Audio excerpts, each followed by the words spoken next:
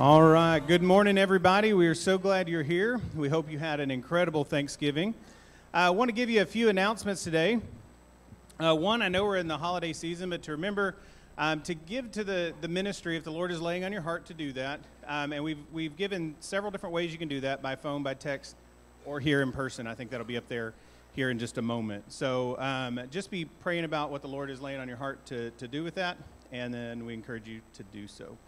We want to tell you about a garage sale that we're going to have planned on December the 12th at 7 a.m. until whenever it's done. And we would ask that you'd be willing to bring some things. This is not a garage sale like we've done in the past where you bring your stuff and you're selling your stuff and those kind of things. This is an outreach event to our community. And so you're going to be bringing things. Now, I'm also going to say, if you're going to donate items, please don't donate things that you yourself would not buy. So do not donate your underwear. Don't donate, you know what I'm talking about, the stuff that you, all right. So donate things that would be good for an outreach event for right here, and so we can reach our community and so into the folks right here around our church. So that is December the 12th at 7 a.m. We also have the North Texas Food Bank that is coming on December the 11th, so the day before, and they will be at Veterans Park, but you do have to register online for it. So if that is something that you could be in assistance of, or you know someone who can, then see Matt, and then y'all can, he'll help get you registered and set up for that, or at least give you the information for it. We will be decorating for Christmas following the service today, and so if you'd be willing to stay and help with that, we would love to have any hands that could do it. The more hands, the quicker it goes, and so if you could help, that'd be today after service. We have been reading through some of the Psalms, just Thanksgiving scriptures, not Thanksgiving as in the day, but to understand what it means to have a spirit of thankfulness. And one of the ways to do that is we don't just get a thankful spirit just because. We get it by understanding the Word of God and spending time in the Word of God. So we want to hear what is said there. It says, if you'll read along with me. Make a joyful noise to the Lord, all the earth. Serve the Lord with gladness. Come into His presence with singing. Know that the Lord, He is God. It is He who made us, and we are His. We are His people and the sheep of His pasture.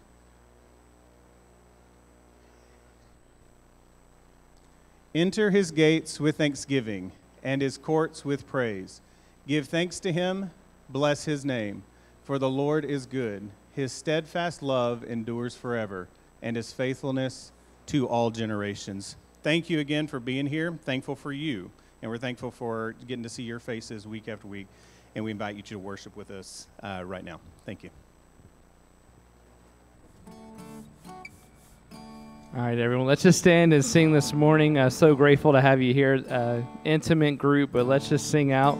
Let's worship. Let's chase after the Lord this morning in song. Let's sing this out. My hope is built on nothing less than Jesus' blood and righteousness. I dare not trust the sweetest frame, but wholly lean on Jesus' name. On Christ the solid rock I stand, all other ground is sinking sand. All other ground is sinking sand. When darkness seems to hide His face, I rest on His unchanging grace. In every high and stormy gale, my anchor holds within the veil. On Christ the solid rock I stand, all other ground is sinking sand. All other ground is sinking sand. When He shall come with trumpet sound, oh, may I then in Him be found, dressed in His righteousness alone, faultless to stand before the throne. On Christ the solid rock I stand, all other ground is sinking sand. all other ground is sinking sand. Sing it out. On Christ the solid rock I stand, all other ground is sinking sand. All other ground is sinking sand.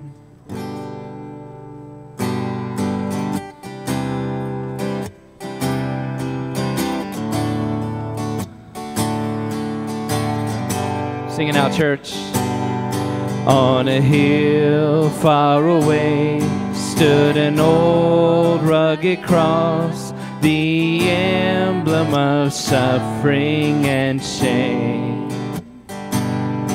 And I love that old cross where the dearest and best for a world of lost sinners was slain. So I'll cherish the old rugged cross till my trophies at last I lay down. And I will cling to the old rugged cross and exchange it someday for a crown. Oh, the old rugged cross, so despised by the world, has a wondrous attraction for me. For the dear Lamb of God left His glory above to bear it to dark Calvary. So I'll cherish the old rugged cross till my trophies at last I lay down. I will cling to the old rugged cross and exchange it someday for a crown. To the old rugged cross I will ever be true, its shame and reproach gladly bear. Then He'll call me someday to my home far away, where His glory forever I'll share. So I'll cherish the old rugged cross till my trophies at last I lay down. I will cling to the old rugged cross and exchange it someday for a crown. And I'll cherish the old rugged cross till my trophies at last I lay down. And I will cling to the old rugged cross and exchange it someday for a crown. That's the great news of the gospel, is that it's not dependent on us. It's dependent on the cross. It's dependent on the actions of Christ, not our actions. So you might be sitting here today and you might be thinking to yourself that you're not good enough. You might be thinking that your actions disqualify you for some reason to be in this house today. But the reality is the blood of Christ covers all that. The blood of Christ covers it all. So let's just sing about God's goodness. And I've heard 1,000 stories of what they think you're like, but I've heard the tender whispers of love in the dead of night, and you tell me that you're pleased and that I'm never alone. Sing it out, church. You're a good, good Father. It's who you are. It's who you are. It's who you are, and I'm loved by you. It's who I am. It's who I am. It's who I am. And I've seen many searching for answers far and wide, but I know we're all searching for answers only you provide, 'cause you know just what we need before we say a word. You're a good, good Father. It's who you are. It's who you are. It's who you are, and I'm loved by you. It's who I am. It's who I am. It's who I am. You're a good, good Father. It's who you are. It's who you are. It's who you are, and I'm loved by you. It's who I am. It's who I am. It's who I am. You are perfect in all of your ways. You are perfect in all of your ways. You are perfect in all of your ways to us. Sing it. You are perfect. You are perfect in all of your ways. You are perfect in all of your ways. You are perfect in all of your ways to us. Love so undeniable I can hardly speak. Peace so unexplainable I can hardly think as you call me. Deeper still as you call me. Deeper still as you call me. Deeper still into love. Love, love, love. You're a good, good Father. It's who you are. It's who you are. It's who you are, and I'm loved by you. It's who I am. It's who I am.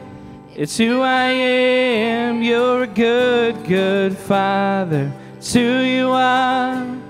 It's who you are. It's who you are, and I'm loved by you. It's who I am. It's who I am. It's who I am. And you're perfect in all of your ways. You are perfect in all of your ways. You are perfect in all of your ways to us. Just your voice to sing that out. You are perfect in all of your ways. You are perfect in all of your ways.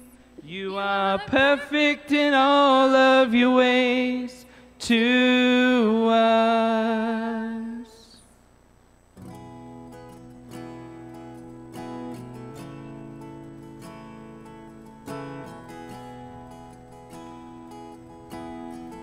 Let's sing Worthy. Worthy of every song we could ever sing, and worthy of all the praise we could ever bring, and worthy of every breath we could ever breathe. We live for you. Sing Jesus, sing it out.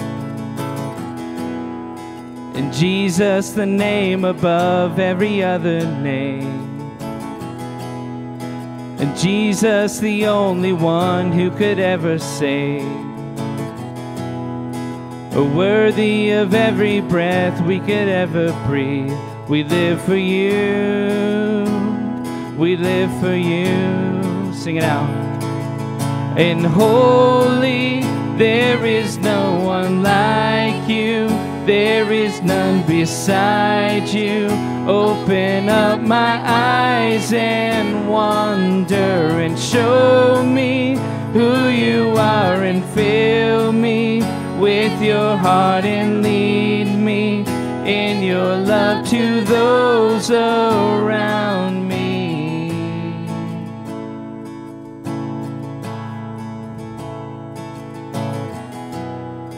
And worthy of every song we could ever sing, worthy of all the praise we could ever bring, and worthy of every breath we could ever bring, we live for you.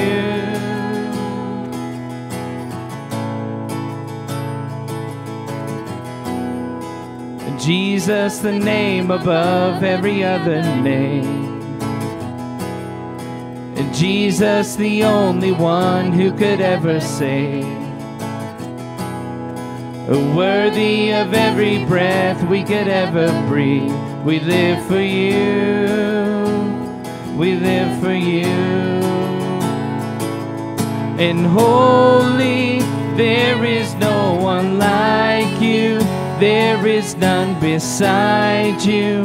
Open up my eyes in wonder and show me who you are and fill me with your heart and lead me in your love to those around me.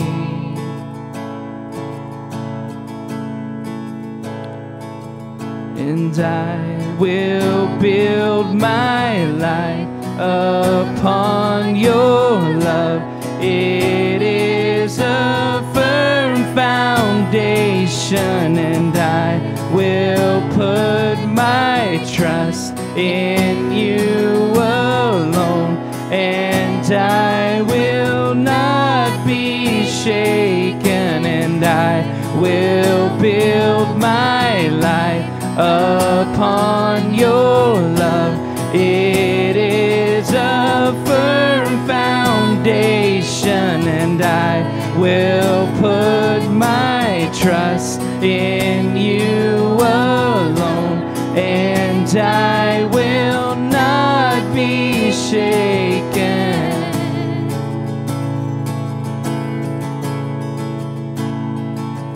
And holy, there is no one like you. There is none beside you. Open up my eyes in wonder and show me who you are and fill me with your heart and lead me in your love to those around me. And holy, there is no one like you. There is none beside you.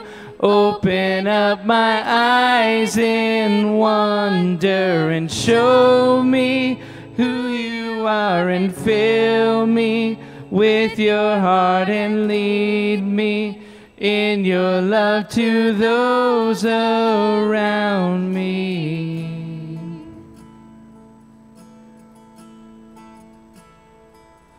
And I will build my life upon your love. It is a firm foundation, and I will put my trust in you alone, and I will not be shaken, and I will build my life upon your love. It is a firm foundation, and I will put my trust in you alone, and I will not be shaken. Lord God, that is our prayer, God, that we will build our life upon you, God, that it's only that you we boast in, God. We don't boast in our own strength, our own power, God, because we fail every time. Lord, but you are faithful. You are true. Your grace is sufficient. Your mercy is there for us every day. God, we just thank you for our pastor as he brings a message today, God, that, Lord, that our lives would change today, God, in some way, God, that your word would pierce our hearts. It's on your name I pray. Amen. Whoo. Man, keep singing, church. I don't care if it's through a mask or through a shield or from the house or whatever. Man, keep singing. Worship was good. Thank you, brother. Matthew chapter 12. Matthew chapter 12. Super excited about this one because it's a little bit out of the normal wheel box for me. I hope you don't scare easy, and I'll tell you why, and then we'll let our kids go. Who in here does not do scary movies? Just doesn't do them. Doesn't do it. Really? Look at all those hands. Won't do a haunted house, like won't do anything. Okay, how many of you, like, scary stuff don't bother you if you know it's fake? But like when it's real, you're like, mm-mm. Or just scary stuff just in general. Oh, you bunch of sissies. I don't so much mind, like the It movies, because I'm like, there's no clown from another galaxy that's going to come kill me. Like, clowns freak me out. Real clowns freak me out. That's just, what kind of grown person? Never mind. Anyway, you just ain't got no business putting on makeup and walking around messing with that. Just, no. Okay, but anyway, real clowns, see the difference? Clown from outer space that turns into a ball of light and kills kids? Nah, not so much. Real clowns, scary. The reason I say that, we're going to talk today, Jesus is going to talk about an unclean spirit. We're going to talk some about demons and spirits and possession. Lily, last night, we were sitting at the house and she goes, hey, what are you talking about? My default answer for the past, her entire life, when anybody asks me, when they go, so what are you preaching about Sunday? I'm like, Jesus. She goes, so what are you preaching about Sunday? And I turned, I looked at her, I said, demons. And she goes, really?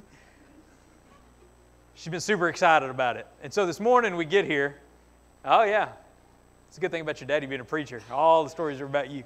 We get here and we're standing here and Jacob and Megan are practicing and everything. And she looks out this door and she goes, oh, there's Corey. And I said, ain't nobody outside that door. And she goes, yes, there is. It's Corey. And I was like, there's nobody outside that door. And she goes, I just saw him. And she runs over the door and she opens that door up and there's nobody there. And you see her come back in. She's like, it's a demon. And I went, logically, if it's not Corey, it must be a demon. So I done got one person freaked out. So we're going to find out how many people we can really freak out today. But first, before we scare our babies, if you are a child ages 3 up through, well, let's say grade 6. Maybe some of our big kids can go back and help. Age 3 up through grade 6. Y'all can go back now. Jeffrey was perched like he thought about going.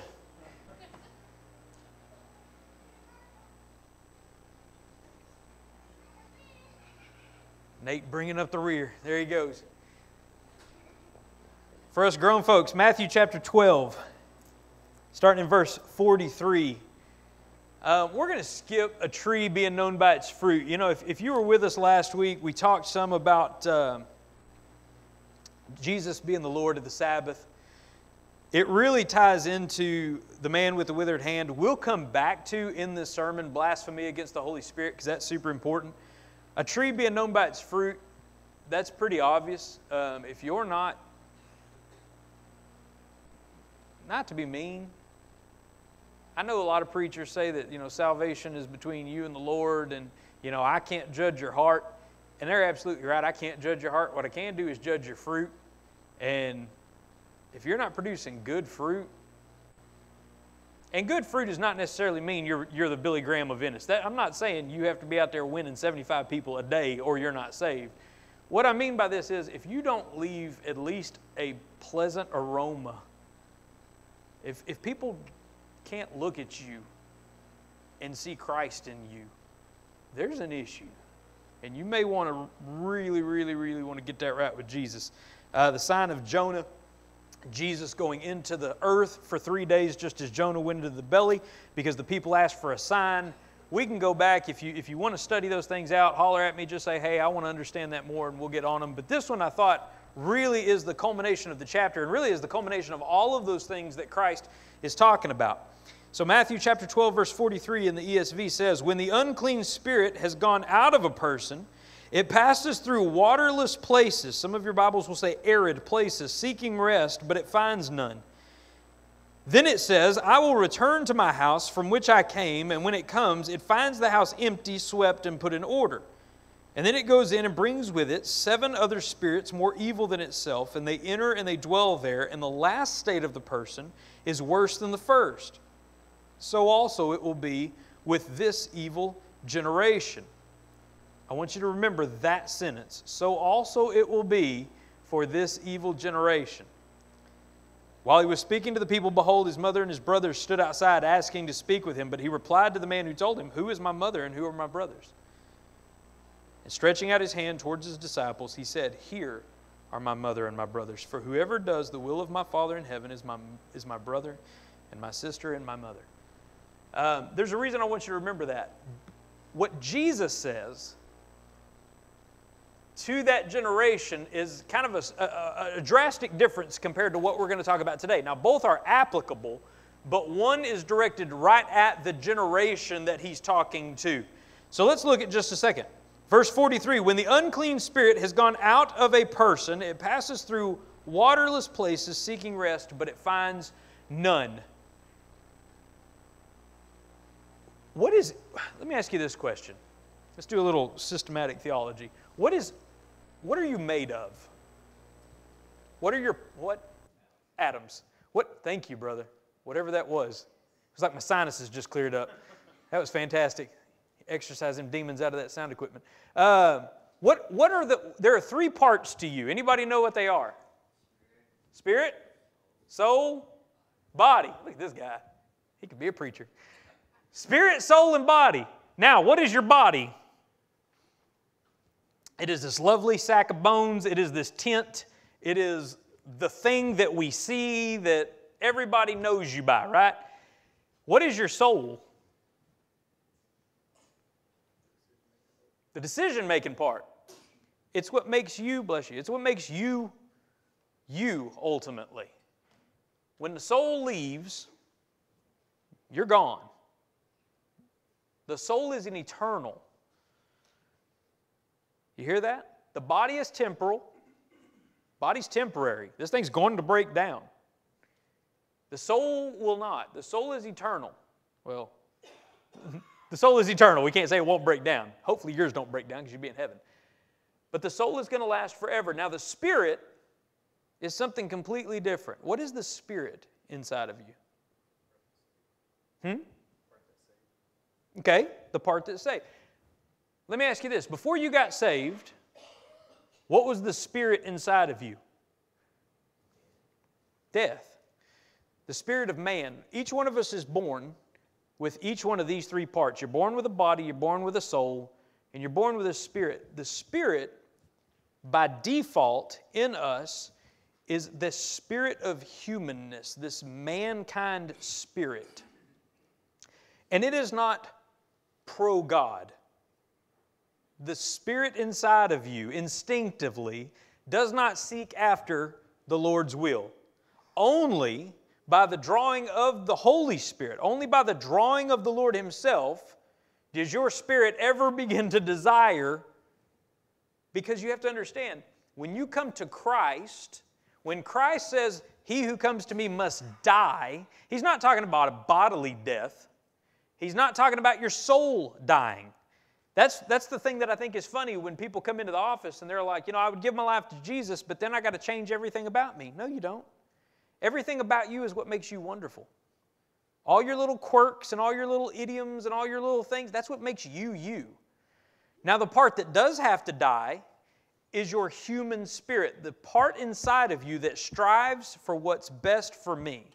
The part inside of me that says, I am the Lord over my life. That's the part that Jesus commands and says it has to die. Because unless that part dies, the Holy Spirit won't indwell. Make sense? There can only be one person in the house at any given time. And if you're still in the house, Holy Spirit ain't there. You have to die. Not go on vacation and come back when it's convenient. I hear country songs, man, all the time. Country artists are the worst about it. I got a little Jesus, but I still like to cuss, and I still like to drink, and I still like, and you're going, well, then you don't have a little Jesus. You show up to church on Sunday because your girlfriend drug you in there. That's not salvation. Like, it wears me out. That's not salvation. If you're still doing everything you desire to do, and you're still desiring for you to be Lord over your life 99% of the time, and then you show up to church and you go, I give Jesus this part, that's not being saved. That's being a whipped dog that was trained into going to church to make you feel better. When we come to Christ, we die. We're done. And the Holy Spirit takes control. We begin to seek after honoring God. Now, here's the thing. There is still a consistent and constant battle between the Holy Spirit directing you now to live your life to the glory of God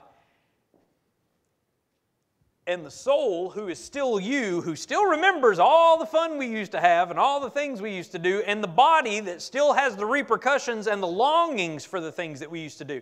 Look, inject heroin into your body. It might do something to the soul and the spirit, but what it's doing more is something to the body. There are neurological responses that get really jacked up when you inject things in there, especially rat poison. It seems to have a really bad effect. And so even when you come to Christ, the body still longs for those things. Does that make sense? The spirit is now going, I can't do this. And that's where you get this war and this just battle between us, because the things that my body finds pleasurable and the things that my soul goes, hey, you remember when we used to do this? It really wasn't that bad of a time. And the spirit is now going, you have to stop that. That's why we always say guilt, good, honest, Holy Spirit-led guilt is a wonderful thing. When you sin and you feel bad about it, that's a phenomenal thing. That lets you know the Holy Spirit is working. Because if you don't feel bad, somebody's spirit's in there. It ain't God's spirit. There should be some honest, hard guilt. 3 people in the house. There's only going to be 3. There you go. The house either contains, if I think about my body as my house, the house is either going to contain a wanted and wonderful guest. Right? Think about it. You just had Thanksgiving. Who was in your house? Who was in my, family. Did you want your family there? The honesty of the child. Did you want your family there? Some of them. Who's in my house at any given time? Right now, there better not be anybody in my house. Right? I didn't invite nobody over. If I invite you and you're welcomed into my house and we sit down and we have a meal, you are a welcomed guest. Or there's nobody. Or there is a thief in my house causing some sort of destruction.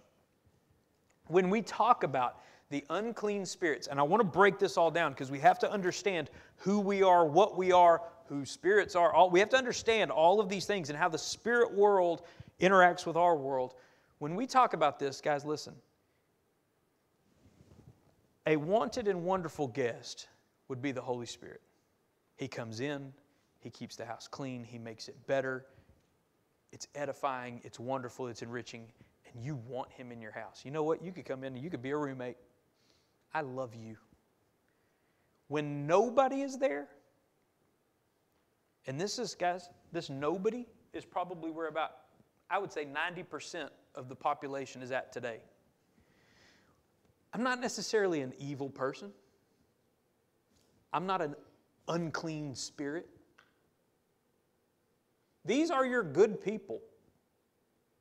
These are your people that roll through life every day, busy. That's why nobody's there. Their soul is in there, their spirit is in there, and they're just living life. I'm working. I got to go to the mall. I got to go shopping. I got to do X, Y, and Z. I give no real credence to what God wants. Like, I'm not trying to not honor Jesus. Like, I don't not believe in Jesus. Like, I'll tell you I believe in Jesus. I'll tell you, yeah, I'll go to church with you. Sure. These are good, honest, hard-working folks, right? This is the scary population, because these are the people that are duped into thinking they have a welcomed visitor. These are the people that they don't know that they're not saved, because they're good folks. But the house is empty. Then you have the third group. And this is the group that you know. And every one of you knows one of these people. They're not good people. They're not nice people. Not only do they not seek to glorify God, they can't even just live a normal, happy, productive life. These people who have given way to unclean spirits in their life, these people who have been literally taken over in their lives, these people are awful people. When you hear about somebody who kills an old lady for $10, that's not a middle-of-the-road person. That is an unclean spirit. That is some sort of something in there causing that person. When you hear about somebody walking into a church with a weapon and shooting up people who are just trying to serve the Lord because they are the wrong color, because they sang the wrong song, because somebody looked at me funny, these are those people with unclean spirits. When you know people who go out of their way to enjoy, who relish in sinfulness. You got these people on Facebook, right? You know them. The people that if you found out, that they were like killing puppies, you'd be like, yeah, I can see it. Like, not good people, right? There's a difference here. Jesus says, when the unclean spirit has gone out of a person. Now, let's stop right here. What would cause an unclean spirit to come out of a person? Why would it leave? There's only one possible reason a spirit would leave a person that it was inhabiting. Because you see, these spirits, we got to talk about this for just a second. Revelation teaches us that when Satan was cast down, he took a third of the angels with him. A third of the stars fell.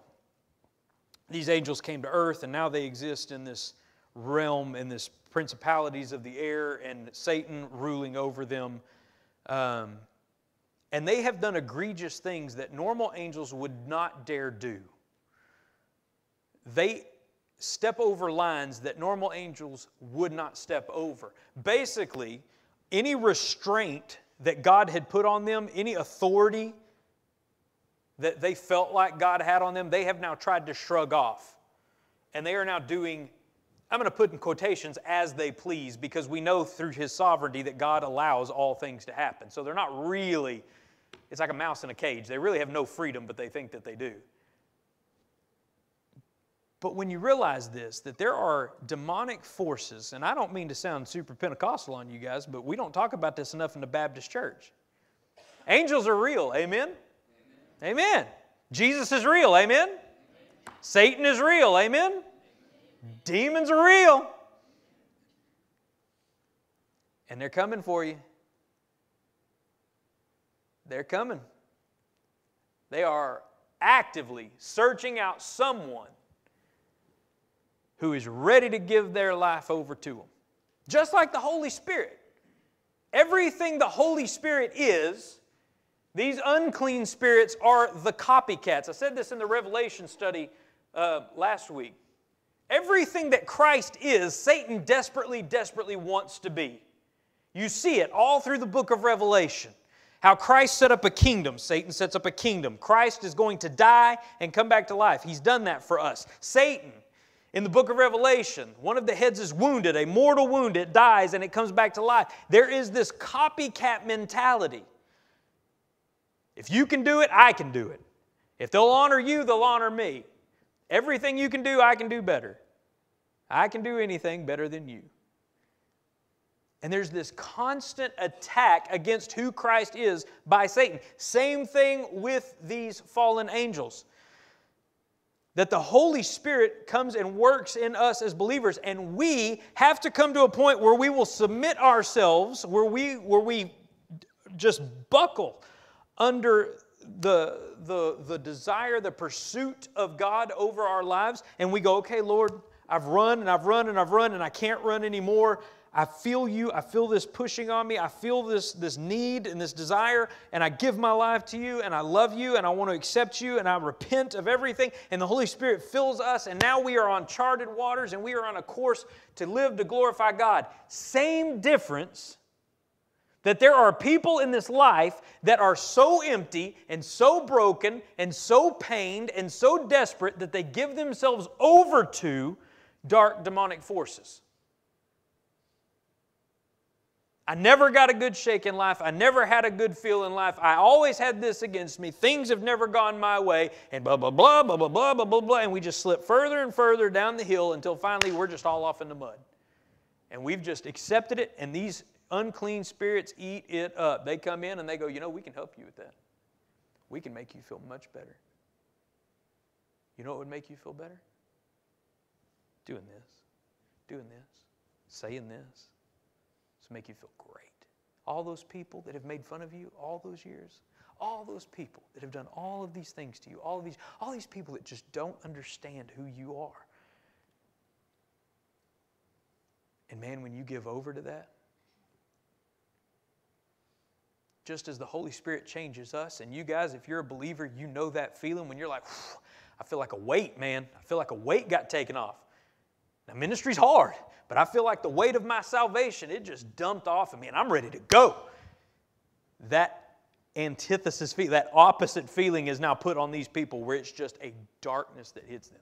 It is a constant weight that they carry with them as these unclean spirits begin to do their work.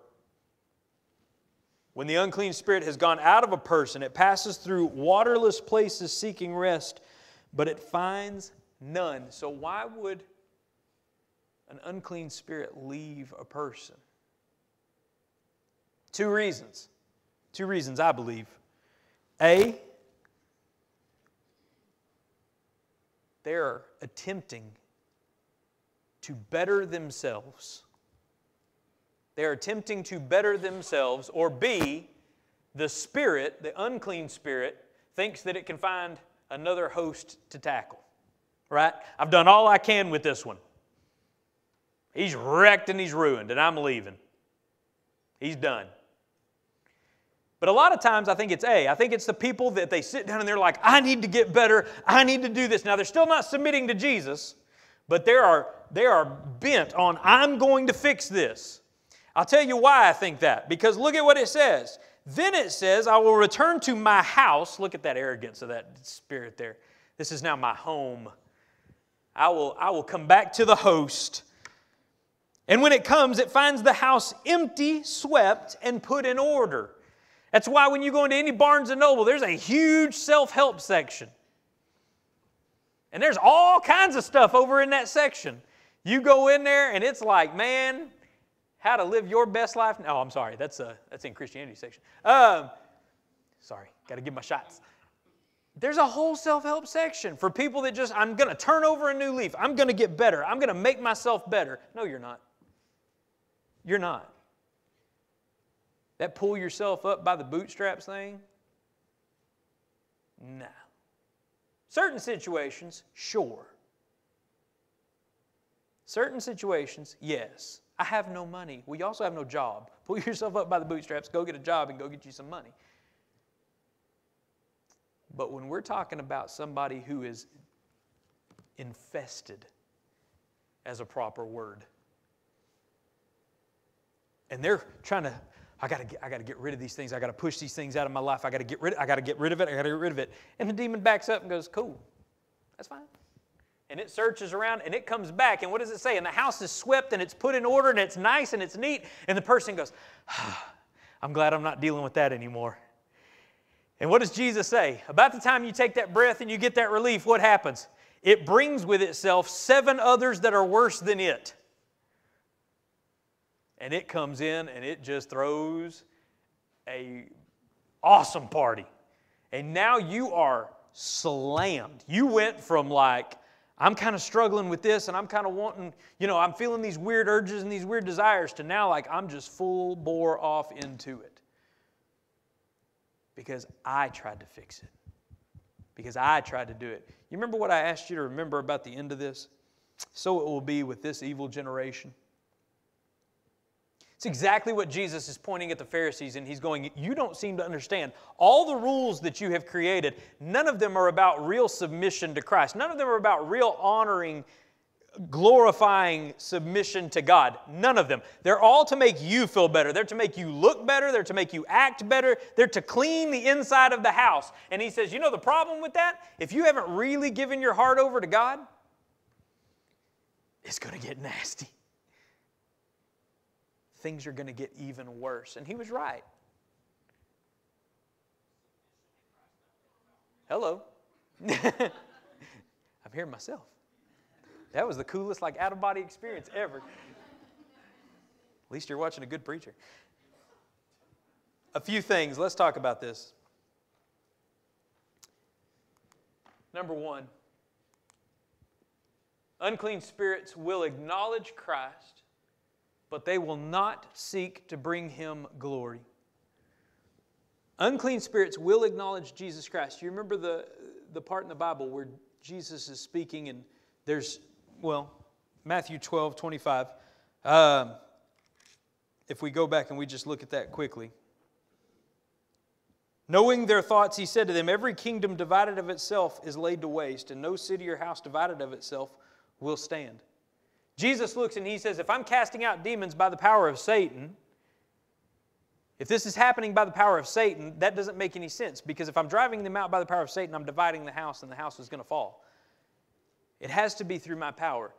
There's multiple times through the Word that these demons acknowledge who Christ is. When He comes to the herd of pigs and He pulls the demons out of the men and they say, Lord Jesus, we know, please don't torment us. Let us go over here. They know exactly who Jesus is. They know the power that He possesses.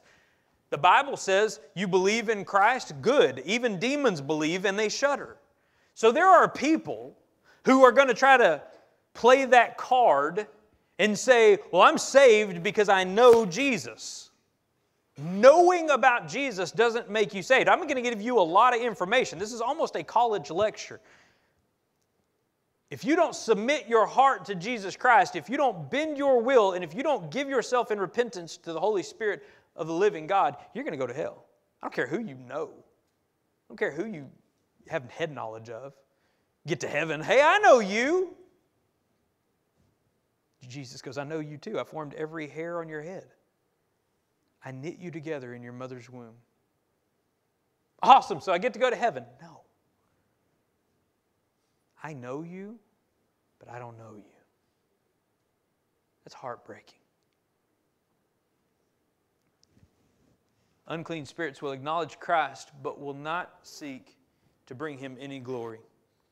The Scripture is clear when Jesus cast the unclean spirits that they knew Christ, His ability to torment them. There may be people that we know who say they know Christ, but their lives bring Him no glory. None. Number 2, there are degrees and classifications to unclean spirits, just as there are for God's angelic forces. Revelation 16:13. When we talk about holy angels, there are degrees of angels. There are angels that are set apart for certain tasks. I didn't really realize this till I started doing the Revelation study. I knew Gabriel, I knew Michael, and I just figured God snapped His fingers and whatever angel was available, ran over there and they were like, yeah, Lord. And He's like, go down there and see what they need. Okay. But when we understand Gabriel's got a good gig, man. He is the messenger of good news, basically. Gabriel got to be there when Christ was born. Gabriel gets to be there when Christ returns. Gabriel is for you Harry Potter fans, I know we shouldn't watch Harry Potter, but he is the Hagrid in Harry Potter. He gets to show up for all the good stuff. Michael If you're a more aggressive person, Michael is the angel of what? War.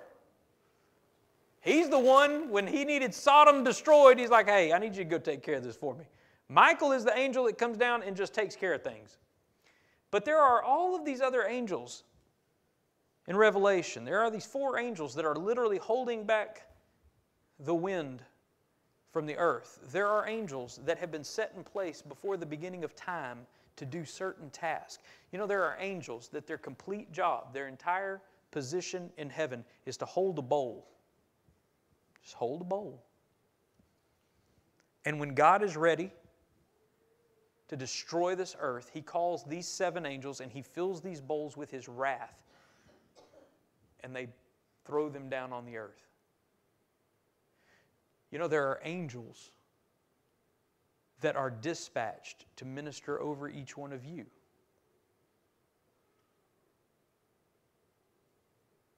And I hate to break it to you.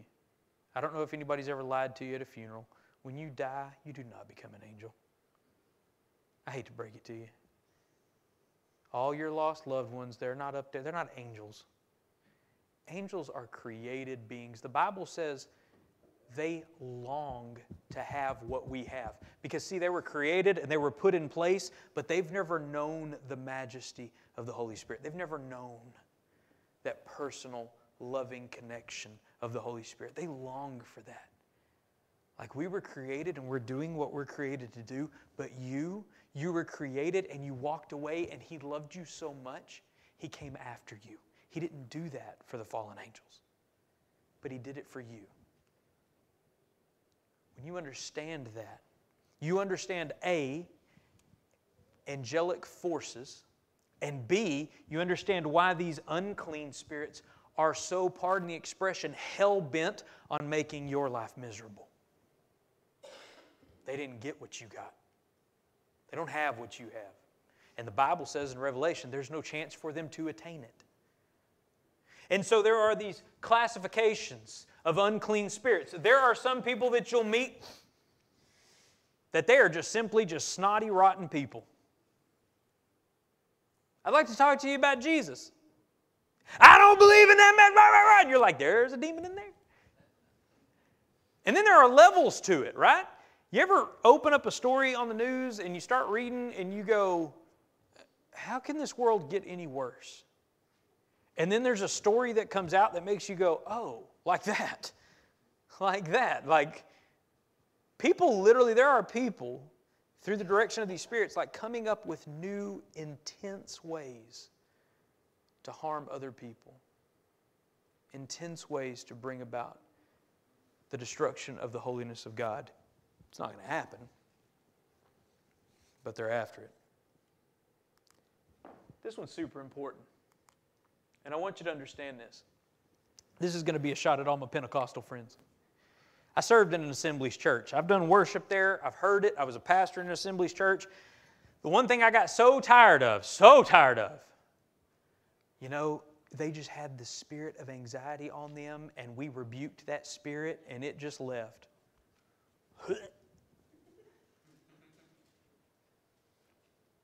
No. Paul says, 2 Corinthians 11:28, Paul himself admits to being anxious. He tells us in Philippians to cast our anxieties, our anxiousness to the Lord. Be anxious for nothing. Why would he tell the church that in Philippians? Why would he write this letter to the church telling them not to be anxious unless there was an opportunity for them to be anxious? Why wouldn't he say, hey, I heard some of you are having anxiety issues. You got a demon. Guys, listen to me. Your anxiety issues, your depression issues, your heart rate issues, all of those things, you are not demon-possessed. And don't let the Pentecostal people tell you you are. Because they will, boy. And then they'll tell you they can drive it out. There's only one thing that will drive out an unclean spirit from a man. Sorry to tell you this, it ain't you. It is submission to the gospel of Jesus Christ. It is through the power of the Holy Spirit and Him alone that these things happen. The reason The reason the disciples were given the ability to lay hands on people and cast out demons was because they had never seen it before. They were coming in and they were authoritizing, they were bringing about the authority of the message of Jesus Christ. Jesus says, I'm giving you the ability to cast out demons.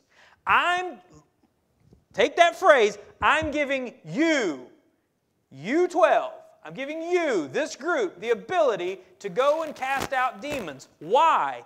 So that way when they showed up to a town and they cast out a demon and they said, wow, what authority do you do this by? They said, Jesus Christ.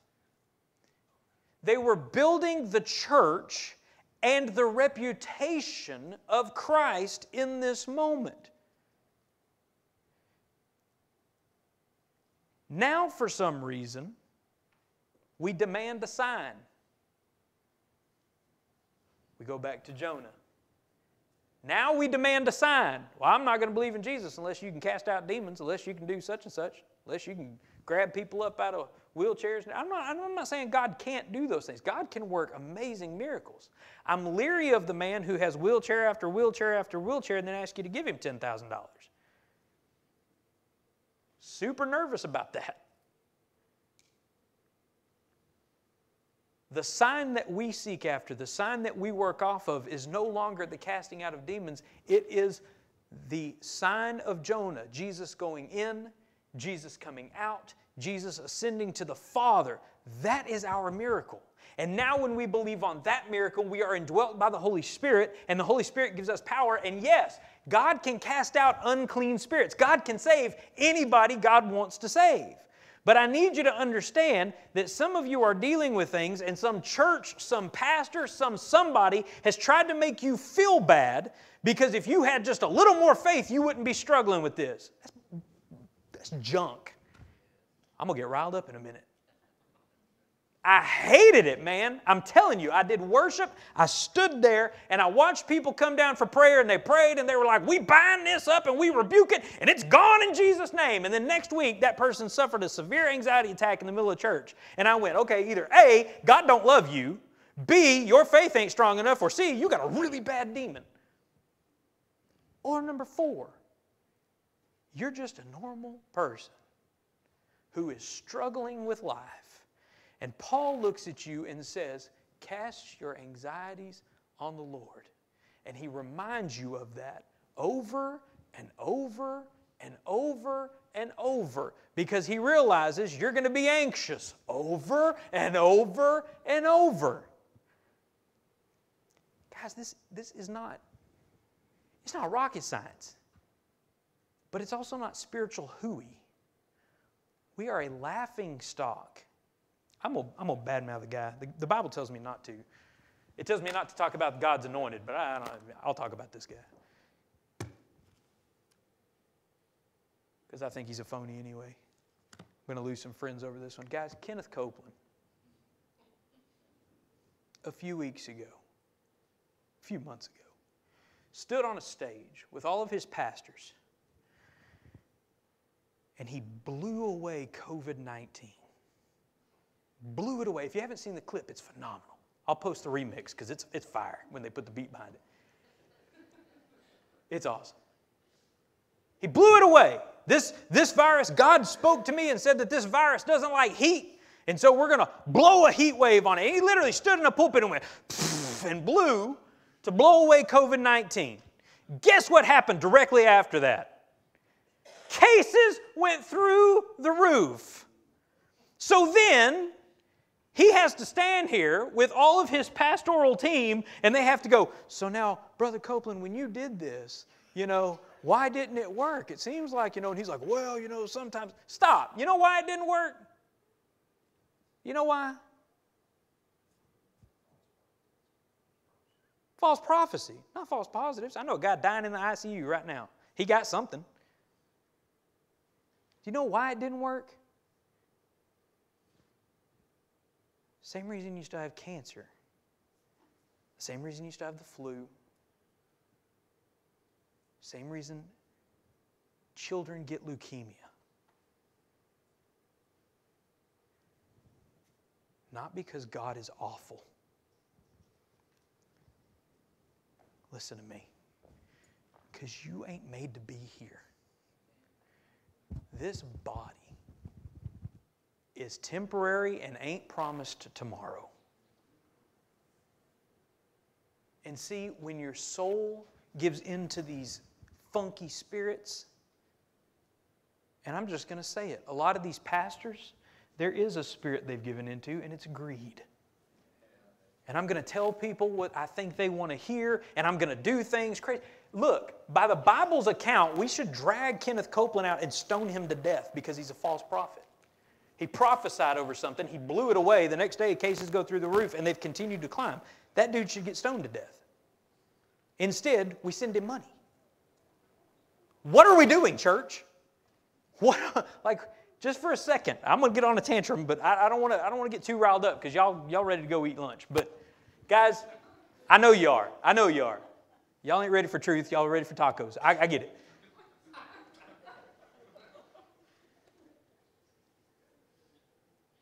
You are in a spiritual war. And you know what we do with it? We turn it into funky rap beats and we laugh about it. As the false prophets in the church have begun to take over the world. Guys, this is scary, guys. Listen for just a second. And I don't mean to rattle and I don't mean to just drone on and on. You have got people, pastors, quotations, in very influential and powerful places. And they were not put there by the Spirit of God. You go, well, why would God bless them if they were false pastors? God hasn't blessed them. Satan has given them this media because while there are truthful pastors in small country churches around the globe sharing the true gospel of Jesus Christ, people aren't hearing that. They're hearing this mess. And these unclean spirits are just having a field day with it. Do you understand that you have millions of people around the globe today showing up to churches to try to get rid of this? And they're not trying to get rid of it through submission to the Holy Spirit. They're not trying to get rid of it by repentance, by any of those things, by the Word. They're trying to get rid of it as they go sing songs and hold hands and I don't know, sing Kumbaya and, oh, I feel so much better. And then they go to work Monday and their lives are trash again. Because there's been no change. Because I showed up in the spirit of me and I went to church under the power of me and I got edified, I got excited and I got built up and I got emotional and it was great for me, and then I left and I realized on Monday I really don't like me, so I just continued through the week and I can't wait for Sunday again so that I can go back and redo the whole thing. Guys, and there are pastors making millions of dollars off of this. Like, this is the number one that makes me so nervous.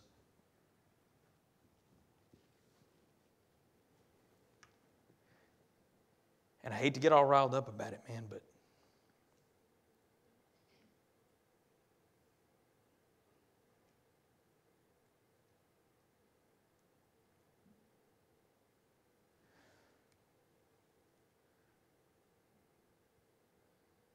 number 4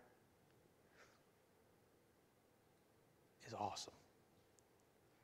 You ready?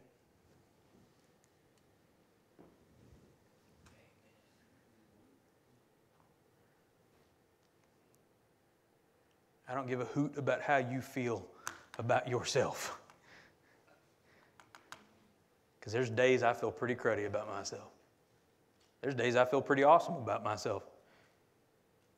The underlying truth has to be this. Not that on bad days I'm not saved enough. Not that on bad days I got some unclean spirit and I need it exorcised out. And on good days I'm feeling close to the Holy Spirit. Whatever.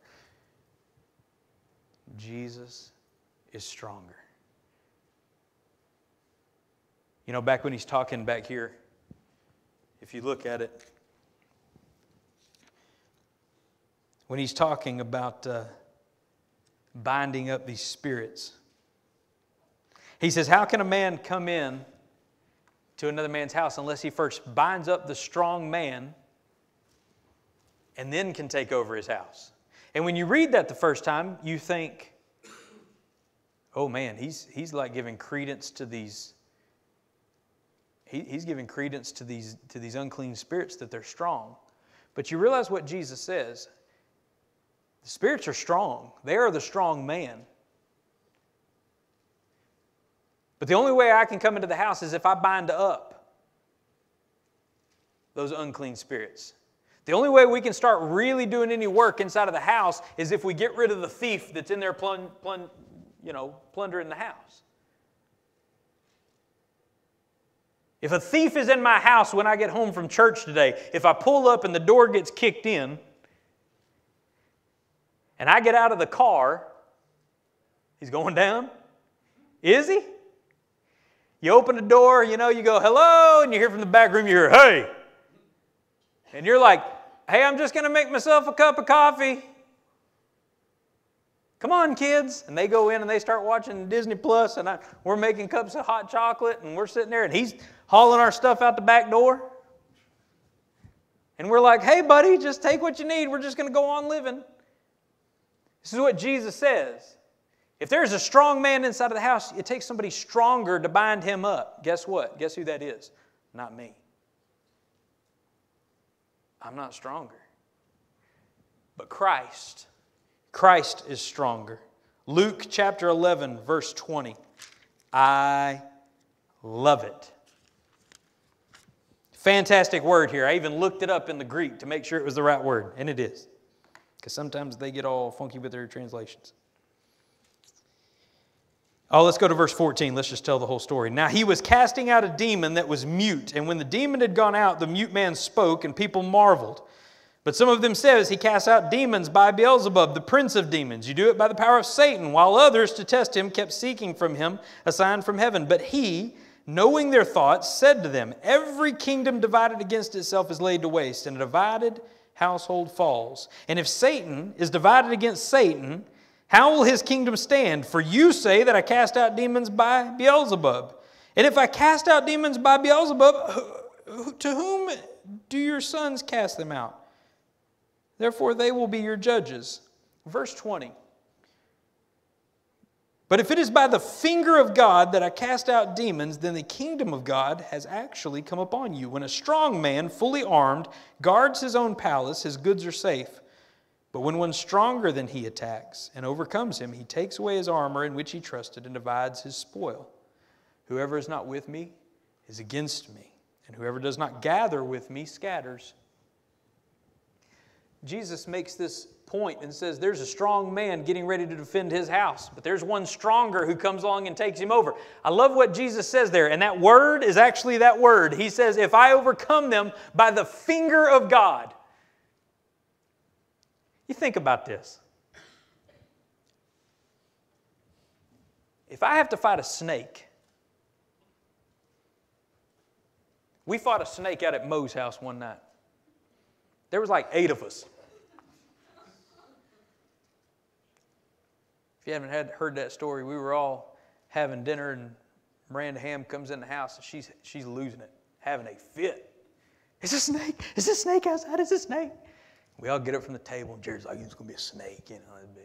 We're like, where is it? It's out here. It's out here underneath this pallet. Okay, whatever. We go out there, and Jared's got like this level, this big old long level. He just grabs it and walks over there. He's like, I'm just going to whack it. He goes over there, and they flip that pallet over, and it's like this 6.5 foot. That joker curls up, and we all go, whoop, nope. And Jared's got to get this thing with this level, and Mo comes up with a machete. And Mo's about to take care of business. And as he's about to take care of business, Jared lets that joker go for whatever reason. Snake comes loose. Jared comes out. We're running. We get it set down a second time. Jared gets this joker. He gets it about halfway down its back. Mo goes to hit the snake. The snake comes up and bites the machete. And so finally, we take care of business. 10 minutes later, Karen shows up with all the weaponry. She's like, y'all need a gun? We're like, it's dead. If I would have tried to fight that snake with my finger, if I was like, step back, boys, I'll show y'all how it's done. Right? Take this joker down. If there's a pit bull outside and it's running around, and I don't say pit bulls because pit bulls are okay, fine, German Shepherd. Big dog. And this big dog, I walk outside here, I'm about to go get in the car, and this dog bears down. And I'm like, all right, here we go. I got it. We jab that joker right in the eye. Right?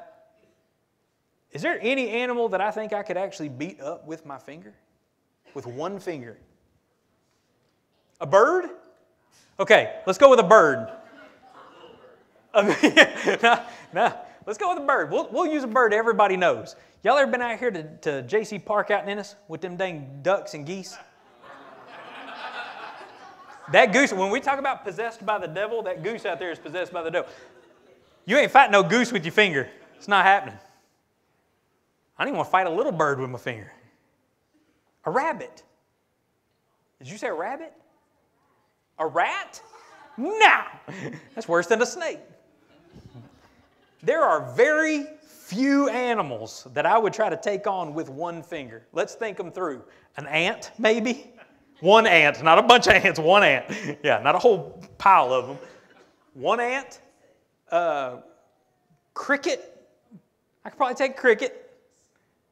Snail, yeah. This should let you know where you fall on the evolutionary ladder. Just letting you know that when you think there's not very many animals that I'd want to take on with one. Even when you're at SeaWorld and there's the tank full of like the stingrays and they're like, well, just put one hand down there and just pet that thing. And you're like, mm-mm. That's that joker that got Steve Irwin. They're shady. There's not very many things that I think, man, I can take this with one finger. The reason I make all these stupid metaphors is this. All of these unclean spirits, Jesus looks and He says, if I do this by the finger of God, and that word in the Greek literally means the finger. That when we say God is stronger, Jesus is stronger, that for those that are struggling with these unclean spirits, for those that are struggling with this severe oppression, these demonic forces, for those that are struggling with light and momentary afflictions, for those that are struggling off and on with seasonal things or daily with everyday things, Jesus is stronger. By the finger, not even the hand, not even the full hand of God. You're literally praying, going, Lord, I just need your help. And literally from the throne, God goes, boop. And all of the weight comes off of you, and you're like, thank you. No effort. None. Jesus is stronger.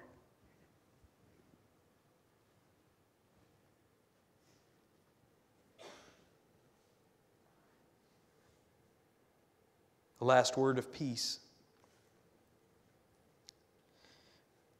We know from Scripture that once we have truly repented and submitted to Christ, that the Holy Spirit indwells in us and will never leave us. There is nothing that can snatch us from the hand of God. Amen? But in His graciousness, God has allowed escape for those that are attempting to be fulfilled in their own spirit or worse, who have been taken hostage by an unclean spirit.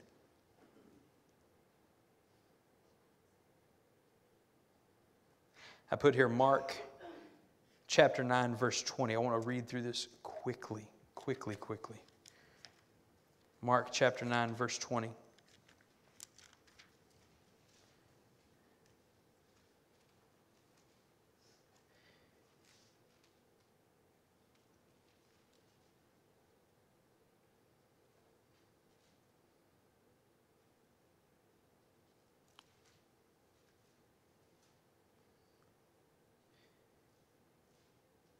And someone from the crowd, verse 17, somebody from the crowd answered to him and said, Teacher, I brought my son to you, for he has a spirit that makes him mute.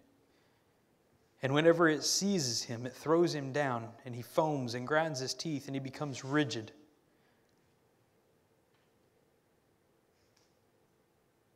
This is severe. This was not normalized. If this were normalized, it wouldn't have been in the Bible. You think about it that way? There weren't like bajillions of kids suffering under this. But this was a father that brings his son, and the son is having these intense seizures brought on by this spirit.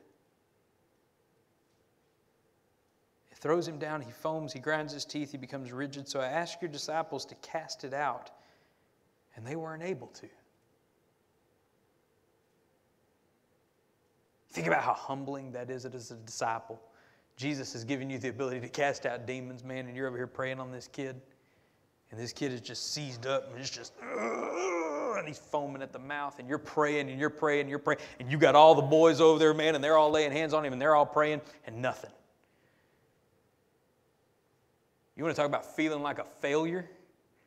When you walk away from this and the dad goes, you've done this for like 1,000 other people. And they're like, we don't know. I don't know how to do this. Oh, so evidently my son doesn't get the salvation? My son doesn't get the healing? So I asked your disciples to cast it out, and they were not able. And he answered them, Jesus answered them, faithless generation. How long am I to be with you? How long am I to bear with you? Bring him to me. And you go, Jesus got an attitude.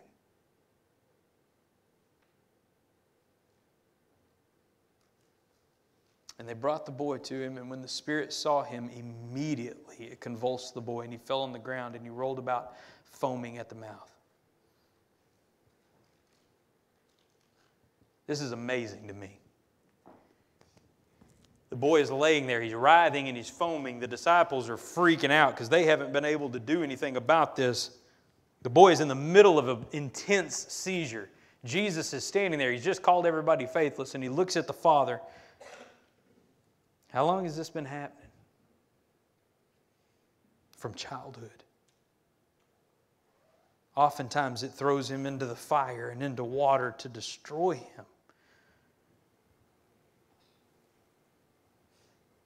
Like, we'll build a fire to cook on, and it just flings him into the fire. We'll be next to the river. It throws him into the river, trying to drown him. Like this kid. Guys, when we talk about this, this is not this anxiety, this depression. This is like, this thing is trying to end this boy's life.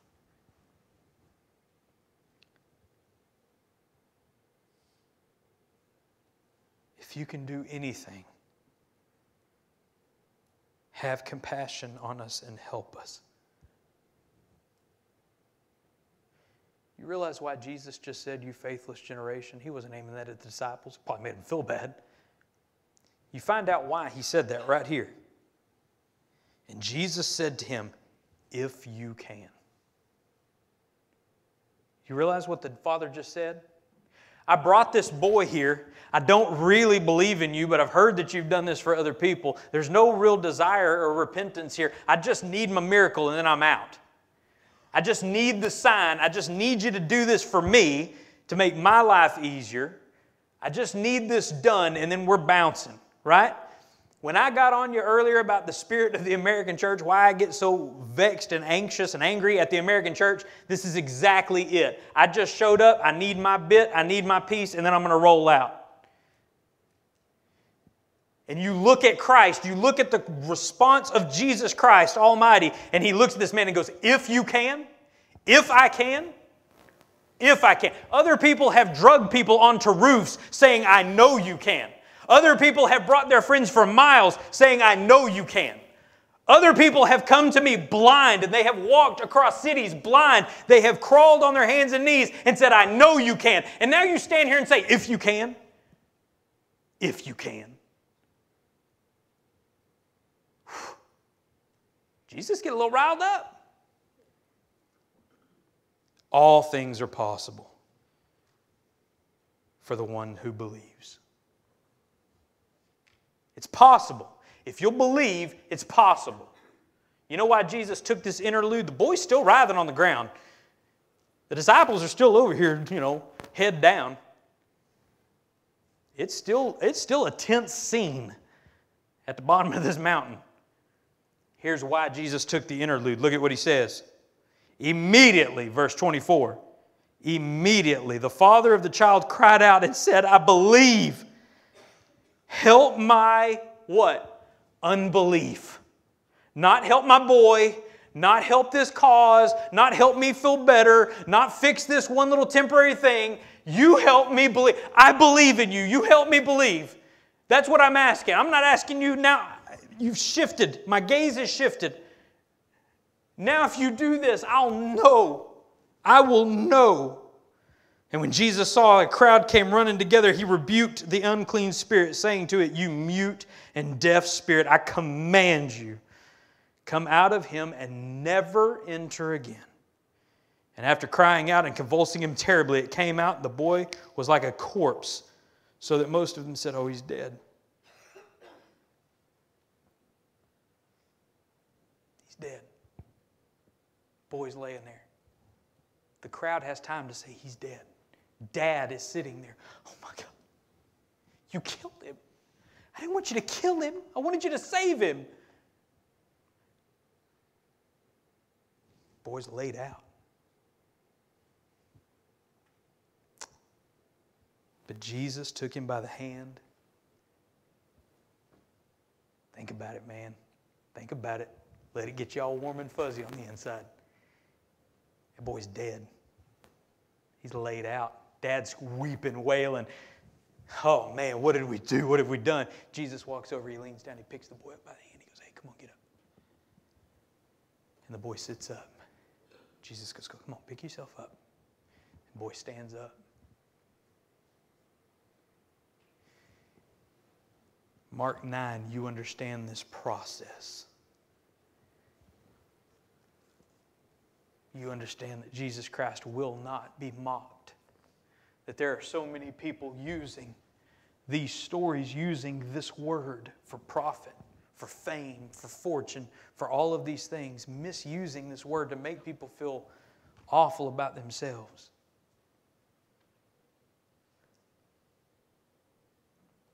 Jesus stood there with a daddy and walked him through repentance before He saved his boy. Walked him through it.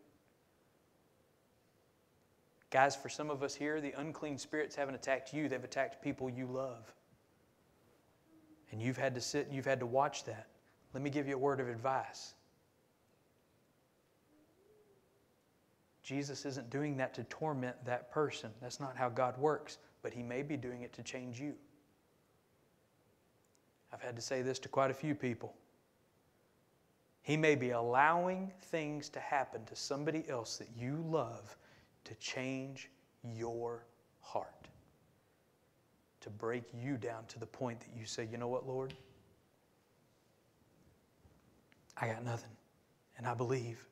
Help my unbelief." True repentance, coupled with great prayer and fasting, can drive away even the most aggressive unclean spirit. The disciples come back in. "Why couldn't we do this? We don't understand." Jesus goes, "This one only comes about prayer and fasting. You boys weren't ready. This was a big one. This was the Ali, and you were in there thinking you were fighting some scrub from downtown." Jesus says, "You weren't ready for this fight. It's okay." It teaches you. It teaches him. It teaches everybody. But more than anything, it takes us back to Jesus is strong enough. Jesus jumped in the ring, took him down. If you're here and you've been dealing with some stuff, man, maybe you're here and you're dealing with somebody who's dealing with some stuff. I'm going to be here, and if you are feeling that tug for salvation, if you're feeling that tug and that desire to be saved, if something inside of you is saying, we don't have a relationship with Christ, or we know Jesus, but we don't have a relationship with Jesus, I want to pray with you. But what I want to do more than that is this. These steps, something powerful, man. Not about coming up here so everybody can talk about you. You know, this used to be Facebook. People come up and they'd lay their heart out on the altar, and the rest of the church would sit there. "Ooh, I wonder what they're praying about. I wonder what's going on with them. Oh, look, they're crying hard. It must be something big." That's not why we do it. but to come to the altar and weep and to cry out for those that we love, to weep and cry out over situations that we have no control over, in the hope that, as you lay there and weep, somebody comes along and prays with you, stands in agreement with you, weeps with you, because that's what churches do. So if you need prayer, if you want to pray, and you want to have somebody pray with you, these steps are open. This altar is open for a time of prayer. If you need a relationship with Christ, I'd love to speak with you and pray with you and introduce you to the greatest man I've ever met. Let's pray. Father, we love you. Lord, and we know that it's been a long day. God, we know that we've been in here for a bit. But God, this is serious business. God, this isn't some 20-minute feel-good message and we go home. God, this is learning how to do battle. This is learning, Father, how and why the evil one operates. This is learning how we stand against it. And we stand against it. The book of James says, resist the devil and he will flee. But we can only resist, we can only stand in your power. We can only stand in the power of Jesus Christ. Because if we stand in our power, we're done. The Bible also says that he goes to and fro, back and forth across the earth, looking for someone to devour. God, if we are not suited up in your armor, we're done. And so, Father, I just pray that you would give us the strength and the ability and the endurance to stand in your power, in your word, in your belief, Father, in this true heart of repentance, in this true heart of salvation that says, I will not be shaken because I don't stand on my feet, but I stand on the resurrection of Jesus Christ. I stand on what Christ has done for me. And Father, we just pray that you would just watch over us. Father, right now, if there's somebody in this gathering, if there's somebody on Facebook, if there's somebody within earshot of my voice, Father, that they know that they need you. Father, we just pray that you would just work on their heart right now. God, that you would just call them to repentance, that they know that they've been living for themselves. They know that they've been empty and they've been running, not really trying to glorify you, not really trying to love you, but just doing what they do. Father, help us to have a death today, a funeral today for ourselves, for our spirit, so that we can invite the Holy Spirit to come into our hearts. Father, we love you. Lord, we thank you. We praise you that you are strong enough. That no matter what we face in life, that you are strong enough. That no matter what guilt Satan tries to bring on us, that you are strong enough to take it away. That no matter what pain he tries to inflict on us, that you are strong enough to take it away. We just have to believe. So help us, Lord, in our unbelief. Help us, Lord.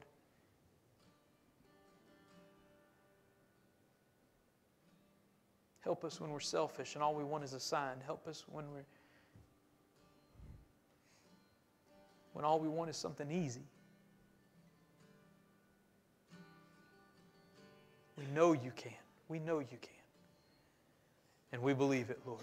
And we ask it in the mighty name of Jesus. We ask it in the mighty name of Jesus. Amen. Amen. If you would stand with us while we sing. You're a good, good Father.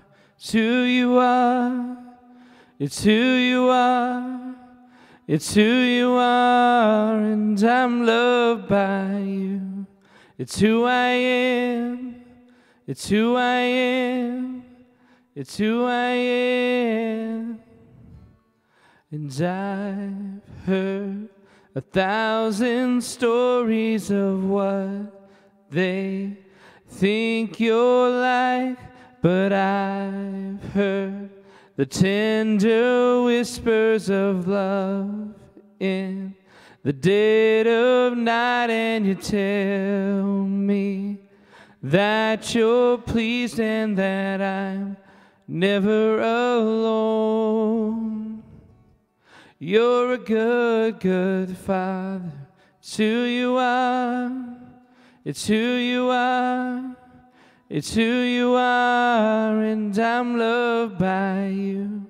It's who I am. It's who I am. It's who I am. And I've seen many searching for answers far and wide, but I know we're all searching for answers only you provide, 'cause you know just what we need before we say a word. You're a good, good Father. It's who you are. It's who you are.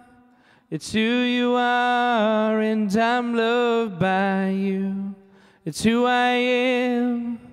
It's who I am. It's who I am. You're a good, good Father. It's who you are. It's who you are. It's who you are, and I'm loved by you. It's who I am. It's who I am. It's who I am. I want to say something to y'all. Thank you for y'all prayers and y'all being here. If it wasn't for y'all and God, she wouldn't be here because the church she went through. So y'all and God, and thanks for each one of y'all. Amen. And y'all be praying for Mike. He goes Thursday, December 3rd. He's going to have back surgery.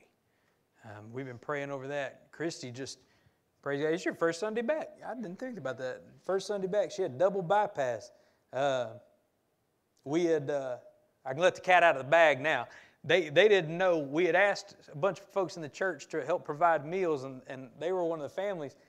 And I saw them yesterday at H-E-B, and she was standing there, and I said, hey, you need to put half them groceries back. But I was glad to see her out and up. I was like, man, she's probably still at the house. I mean, if I had double bypass, I'd be milking it, but I'm a guy, so I'd be laid up for a good couple of months. Just, I can't do it. But y'all be praying for Mike, because Mike's going to go in for surgery, and you know, Christy's up, but she's still not feeling 100%. So, what's that? Yeah. So Macy's going to be the woman of the house pretty soon. Yeah.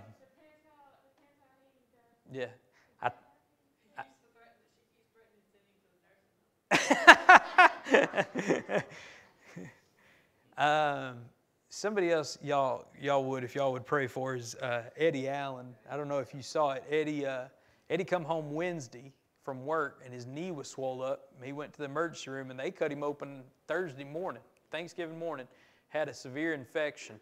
And so evidently they got him on some pretty good pain medicine. He was sending me some messages yesterday that were pretty entertaining. So he would send me a message, and I would go, what? And then he would send me another message, and I'd go, what? And finally he started sending me pictures, and I was like, no, okay. They were entertaining, though.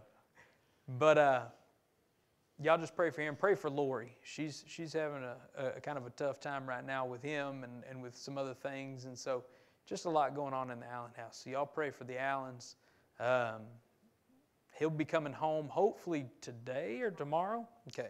And so then he'll be at home for 4 weeks probably. I mean, they said crutches for 4 to 6 weeks and no work for 6 weeks. So if you know Eddie, no work for 6 weeks, that dude's going to go nuts. So y'all better get him like some Tinker Toys or something he can put together. But anyway, anybody else that we need to be praying for? Anything else? Nothing? Miss Barb, that was the other one. That was the other family. Miss Barb, if you're watching, sorry to let the cat out of that bag. I was going to call you here in a little bit. But Miss Barb did find out that she has breast cancer, and she's going to be going in for surgery. And so I was texting with her about some things, and Don, her husband, is going to have a whole bunch of different things coming up this month. So they're the other family that this next week you guys are going to help provide meals to. So thank you for that. Thank you for those that said they could help with meals and delivery and all that good stuff. And just thank you. Thank you for, and this is a shameless kind of plug, but thank you for tithing in, because those tithes help. If there's a day that somebody can't pick up a meal, the church can provide that and we can take it to her. So thank you so much for that. You're blessing people. You might not even know these people, but you're a huge blessing to them. All right, if you can help and stay and decorate, I'll take care of lunch for you, and I know they would appreciate. Are y'all decorating right after church, right? Yeah. We're going to put up a whole bunch of pagan Christmas trees and Christmas lights and all kinds of stuff. It's going to be a good time. I got to hide my wise men for week number 1 in December. Miss Barb, if you are watching, I'll get them hid. I'll let you know where they're at. All right. Guys, love you guys. Let's pray. Father, we love you.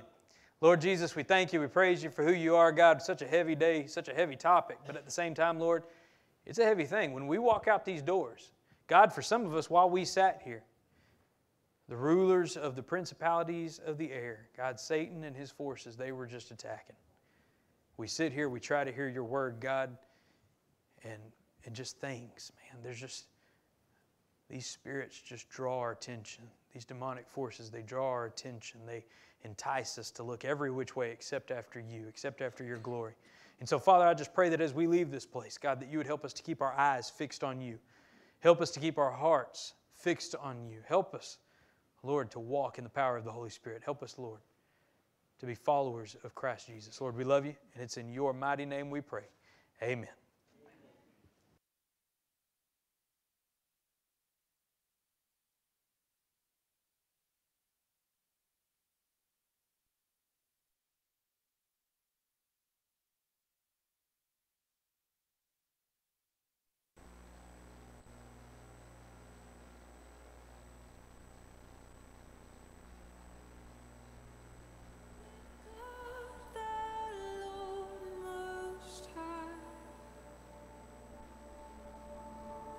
You're hidden